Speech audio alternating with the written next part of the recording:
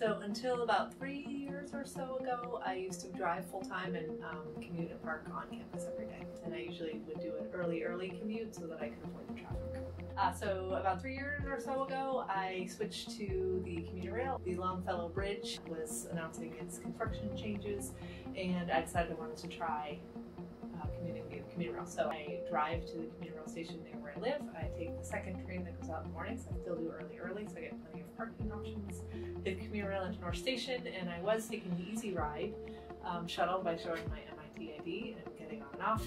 And I have found that taking the commuter rail, it's been better for me because I find I'm calmer when I get home because I'm not trying to get through that traffic on the way home, and also keeps me to a better regular schedule so I get home when I say I'm going to get home versus driving. You can always stretch it a couple more minutes in the office, but you really have to stay on the schedule for the commuter rail.